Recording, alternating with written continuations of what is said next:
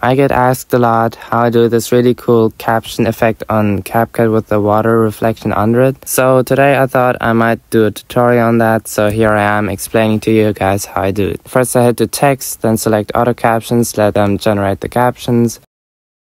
Then go to templates, select the style that I want. I usually go for this one because it looks so good and fits with the songs that I usually make templates of. So then I go to style, change up the colors, maybe change the font, add something that fits the music, like in this case something tropical because it is kind of a tropical song. Then I place the text in the center, make sure the spelling's right and everything.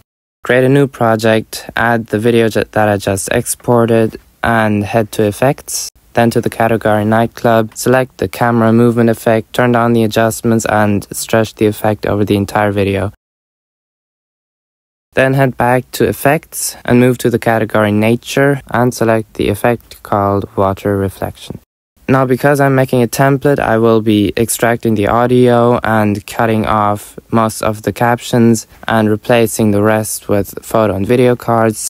The rest that I'm showing now is mostly for creators on CapCut. If you're creating a template, these are the effects I use. But hold on before you click away. Here's something that I also get asked, which is how do you get these smooth transitions that never stop? You won't find these as transitions because they are not transitions. What you have to do is click on your media, then head to animations and then to combo. And then I just choose those that fluently go with the music, that make a good impression. Make sure it fits, make sure it's very smooth transitions in between, so not just something random. Then I go to export and export it as a template.